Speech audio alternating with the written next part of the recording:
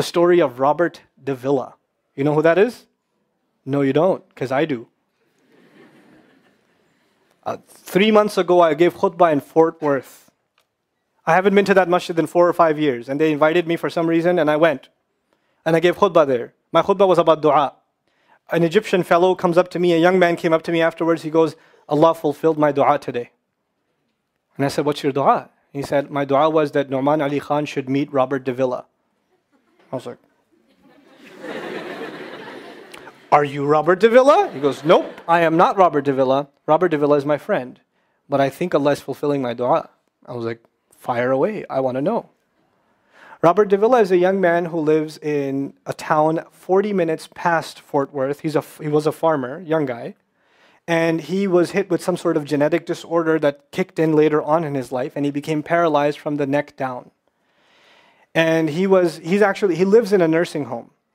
Most people in that nursing home are 90 years, 100 years. They're really, really old people. And then there's, his room where he's paralyzed neck down. He's the only 30-something-year-old that is in the nursing home, okay? And he's been in that nursing home for the last 10 years. His family got a computer for him that's voice activated, so he can give voice commands, put a headphone on and Google stuff and search stuff so he can surf the web and find information. In his room, and by the way, staunch Christian family, the minister comes and prays for him every week and things like that. And his best friend was in the bed next to him. One of his best friends. He became best friends because he met him at the nursing home. This person was also paralyzed and he needed a new liver. Okay? A liver transplant. He was waiting for a liver transplant. And they used to talk about, God and things like that all the time. They were good friends. Finally, his best friend got a call that there's a donor available for the liver. So he's so excited. He goes, Robert, I'm going to miss you, but I'm going. I've got a donor. So they take his friend and they go into the operation, and his friend died at the operating table. Now his friend, who's also a Christian, the deceased friend, his sister, took one of the amulets of his friend, a crucifix, and she gave it as a gift to Robert. This is a reminder of your old buddy. So he hung it on the side of his hospital bed. Robert Davila lives a pretty decent life in there. The nurses take care of him. He's a happy guy. And one day he goes to sleep and he sees a man in his dream. That man says his name is Muhammad. And he says, pointing at the crucifix, God did not send messengers so they would worship the messengers. God sent messengers so you could worship God.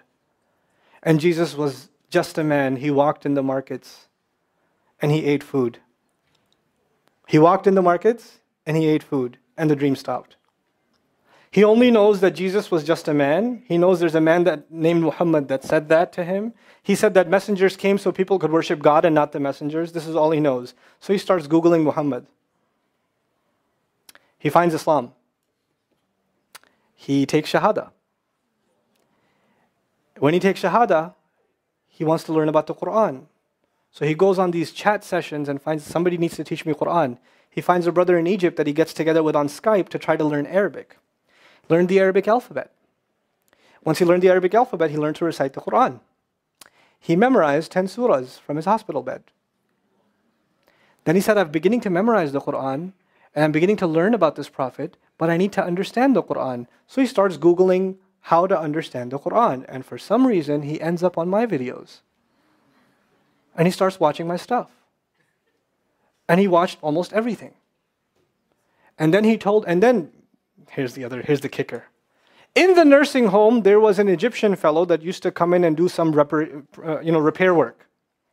The Egyptian fellow has his own awesome story. The guy had basically lost faith. He wasn't religious. The nearest masjid to him was 50 miles away. So he didn't really go to Jummah much anymore. But he felt a spiritual void, so he started going to the church just to feel closer to Allah.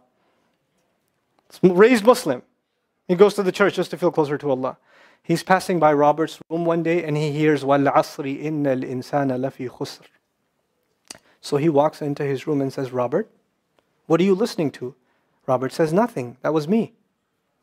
And the guy says, you're Muslim? He goes, yeah, I became Muslim. And now this friend is in shock. How does Allah guide someone in the middle of Churchtown, USA, in a nursing home, with a crucifix on the side of his bed that he doesn't even have the physical strength to move. And the guy himself says, I want to come back to Allah. So he tells him about his, the friend he found online, Nouman Ali Khan. So the Egyptian fellow starts watching my videos. And then he says, I wish I could meet him one day. And he says, okay, I'll pray for you. And after 5 years, that Egyptian friend shows up at the same masjid that I haven't been to in 4 years. And after Jum'ah says, I think Allah wants to fulfill my friend's dua and my dua. So I said, I think He does. Let's go. So I took a few of us and we went. And we met with Robert. We had a beautiful conversation with him. And inshallah, for Eid, we're going to go to his nursing home again. The nursing home was pretty shocked. You're all here to meet Robert? He's like, yep. Why do you want to meet him? He's an inspiration. I'm like, okay, let me check if we can. And they had to call the hospice administrator and all this stuff, and then eventually let us in. And Robert's in shock. And then I meet with Robert, we're talking, and I was like, hey, Robert, so I heard you memorize some surahs. He says, yeah. Can you recite one for me? So he recited Surah Al-Asr. Not one of us was not crying. We're just in tears. When somebody turns to Allah, don't worry about the means. Guidance will come. Balance will come. I want to tell you some more about Robert because young guys are here. Young guys that play basketball. Young guys that are healthy. Young guys that have ambition. I told you what's his paralysis, from where to where? Neck down. He has a special wheelchair that has to hold pretty much every part of his body in place. He can't just sit in a wheelchair. It holds his neck and it holds every other part of his body in place because he has no control over his limbs. And he has to have a special van where the wheelchair locks in so that if it goes through a bump or whatever, he doesn't, receive the shock.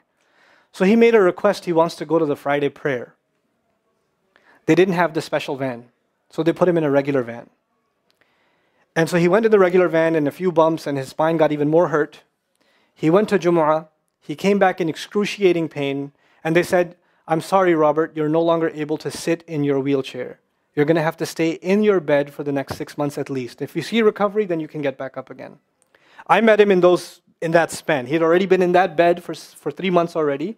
And the reason he was in that bed is he went to the Jumu'ah prayer. And he told me about the Jumu'ah prayer. He said, I've never felt more peace in my life than I was in that masjid. And you know what I'm going to do, Brother Nouman? When I can sit in my chair again, I'm going to go to Jumu'ah.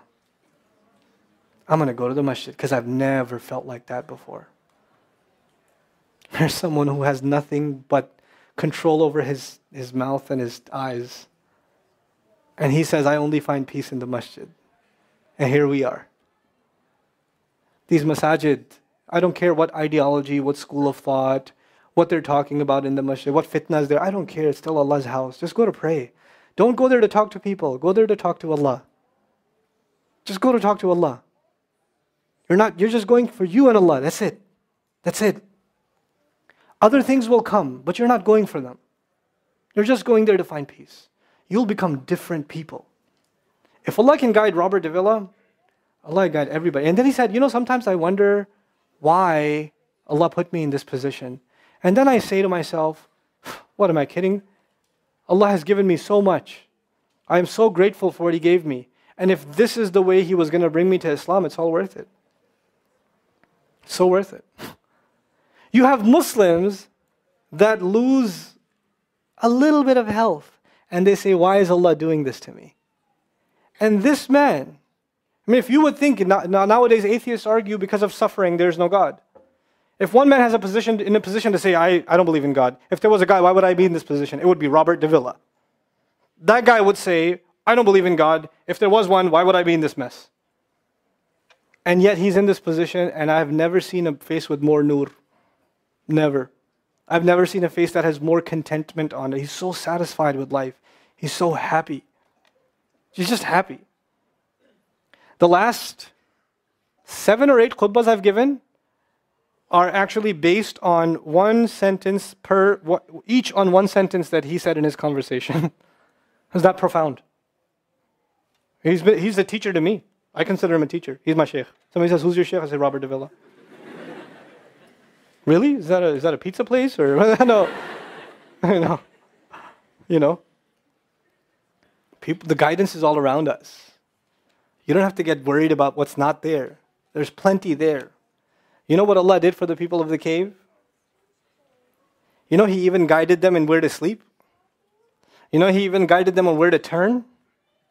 As the sun was coming, they'd turn away from it. As the sun came from the other side, they'd turn the other way. Allah will guide you in your sleep when you make dua to Him. He'll even guide you in your sleep. Every toss and turn will be guided by Allah. Can you imagine? We shouldn't be skeptical in Allah's guidance. We shouldn't worry about how am I going to find balance. No, that's Allah's job to guide you. Your job is to talk to Him. Your job is to get sincere. That is the message I have for you. That is how we're going to find balance. Honestly. And if once you do that, once you become sincere to Allah, Allah will open doors. Allah will give you friends. Allah will give you teachers. Allah will give you access to resources, all of which are going to bring you closer and closer and closer to Him and to the truth and make life better for the people around you. This is really the gist of what I wanted to share with you. I don't want to speak longer. I've spoken too long already. I love coming back to you.